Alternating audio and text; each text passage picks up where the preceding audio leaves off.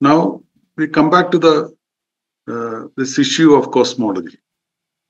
We know very well that these theories were formulated, perfected, and so on before we knew about the extent of the cosmos, the amount of matter in the cosmos, and so on.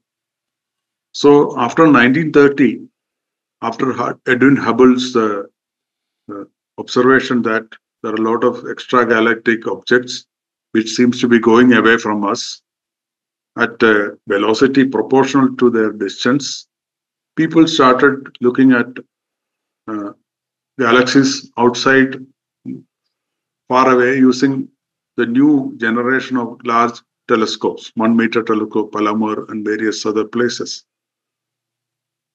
Then slowly we realized that the universe was at least 1,000 times larger than what we thought it is.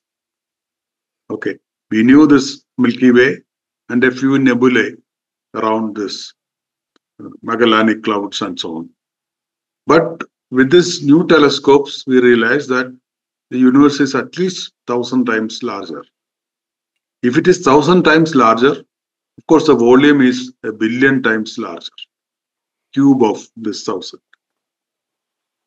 So if the volume is 1 billion times larger, we also expect the matter in this universe also 1 billion times larger than what we thought it was. All that is fine. But now, if there is so much matter, there has to be corresponding amount of gravity. And gravity is a very special interaction because it can affect clocks, it can affect propagation of objects, it can affect all dynamics. Even Einstein's theory itself, the general theory of relativity, which is a theory of gravity, also says these things. We already know from experiments that if you have two clocks at two different gravitational potentials, one at a lower potential, another at a higher distance, a different potential, these two clocks will run at different rates depending on the value of the potential at the location of the clocks. So there is gravitational time dilation. And there is a difference in gravitational potential. It can affect the rate at which the clock runs. However, such effects are not included in the present theories, in the sense, with this enormous gravity in this universe, with this enormous gravitational potentials, if there is any effect on clocks and propagation of light and so on, those effects are not part of our current theories, because in the current theories, the matter in the universe is not even considered. So there is a very big missing factor. Of course, we don't know a priori that this gravity has a significant effect or not. That we have to calculate. But the fact that gravity affects everything means we need to reconsider our theories. That because we have this new information about the universe, and if the gravity has any importance, if its magnitude is sufficient to affect phenomena in the laboratory, we have to reconsider these theories and calculate all these effects and see whether this is significant to change the theories or not. That's the basic premise. Now this calculation can be done, and some very interesting facts come out when you do even a rough calculation. See, today cosmology has developed to a stage where we have a reasonably good idea about the average density of matter and energy in the universe. Okay. So we have direct observation of galaxies and various sources which emits light. But that is not all the matter. There is what is called dark matter, for example. They are indirectly measured using their gravitational effects. So we have some measurements of this average density of the universe. There is some uncertainty, both conceptual and quantitative uncertainty in all these measurements. But if you have a reasonable idea how much matter is there, how much energy is there, and so on in the universe today. If you use these observational values and calculate the total gravitational potential in our rooms, for example, in your room or in the room I am sitting, the same value, because the universe has the same kind of appearance relative to our small Earth. The number which comes out is a very interesting number. The total gravitational potential due to all the matter in the universe, all the matter and energy in the universe, if you calculate, you get a number which is numerically very much very close to the square of the velocity of light. That's velocity of light is 300,000 kilometers per second. Take the square of that. That's a number. That number matches the value of the total gravitational potential of all the matter and energy in the universe. So this is not a coincidence. There is something profound in the fact that these two numbers match. First suggestion is the propagation of light is controlled by the gravity of the matter in the universe. That is why there is a relation between the velocity of light and the gravitational potential of all the matter and energy in the universe. The cosmic gravity, its value, is equal to the square of the velocity of light. Okay. So not only that it is enormous gravity, it's also this particular value I talked about. This can be calculated. This fact was known for a long time. People did not connect it up with anything else, but this fact was known for a long time. It's not a new fact. That is one thing. Now, referring back to Mach's principle. See, what Mach said was very profound. Everybody agrees that what Mach said and what is called Mach's principle today, it was named Mach's principle by Einstein himself. Even Einstein said it's a very profound principle. But you all know that Mach's principle is not part of our standard physics today. Mach's principle is talked about as an extraneous principle. It is not part of any standard theories of physics today. There's a reason for that, which when I first realized this, I was really amazed. Mach's principle implies that there is one universal frame, one universe. Because Mach's principle says effects of dynamics, centrifugal force and things like that, happens because of some interaction with the rest of the matter in the universe. Whatever that interaction is, since universe is one reference frame, accepting Mach's principle immediately implies accepting an absolute frame like ether and so on. But once you accept an absolute frame, the direct consequence is that propagation of light is Galilean.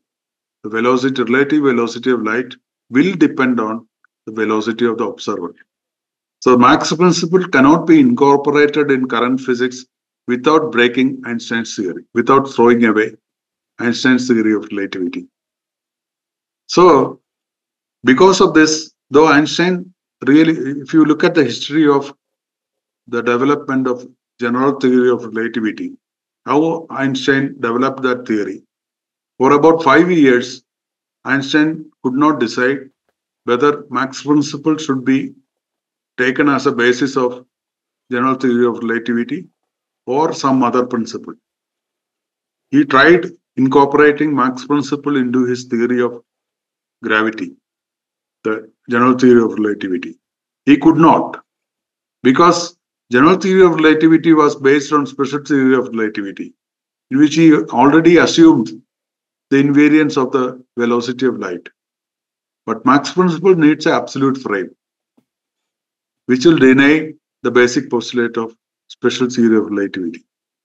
Therefore, he finally discarded Mach's principle. That is why Mach's principle is not anymore discussed in physics. So anyway, so the interaction, gravitational interaction with all the matter in the universe provides this gravitational potential affecting everything in the universe.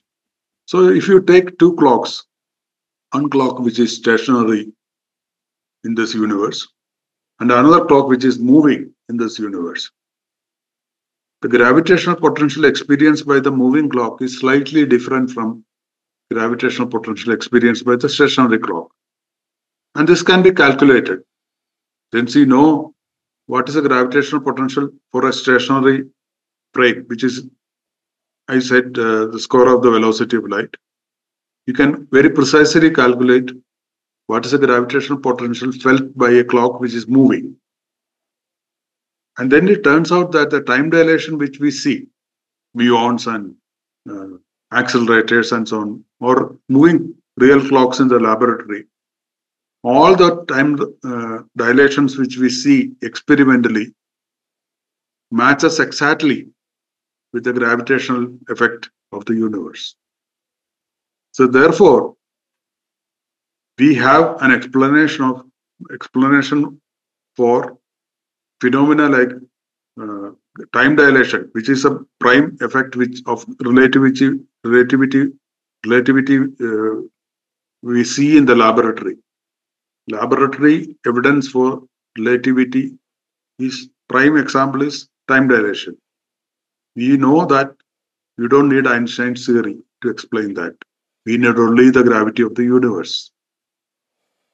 Similarly, for many physical effects in the laboratory, we can do this calculation.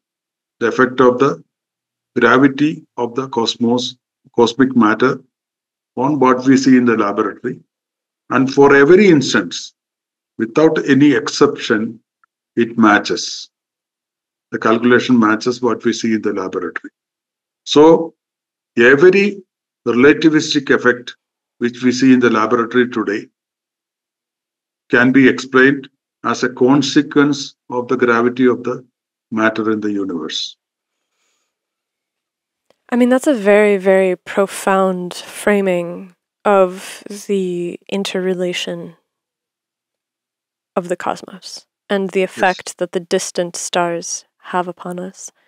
It's a formulation that's been around since Mach's time, which he was writing in the 1920s? I think late 1800s. Yeah, 1870, 1880, those. Right, because Einstein was familiar with it. And so it fell out of favor because relativity offers these very tantalizing thought experiments and purports to put us into personally, I think, a more fantastical universe. Yes. And so now we're up against the challenge where you have two theories where the mathematics they can describe the same observed phenomenon. Here the mathematics is different. The mathematics is different, but the end point is that you have an observation, and you can use one set of mathematics, which is Einsteinian relativity, to describe it, and then you have another set of mathematics which refers to the cosmos to describe it, but the observation is the same. And so this comes down to preference and belief, really. Like, this is a cultural state of affairs. No choice. Here there is no choice. Okay, explain. Yes, okay. Because we can see the objects in the universe with a telescope or various measurements related. So there are galaxies and so on. They are really there. They are not an illusion. If those objects are there, there has to be gravity of corresponding those objects. There's no choice, right? So if gravity is there, those gravitational effects would be there. So now, suppose Einstein's theory is right, then you will have double the effects.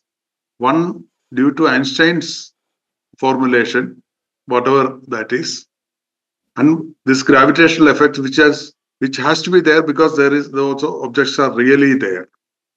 But you cannot have both together because that will have double the effect. So you have to make a choice between between the two.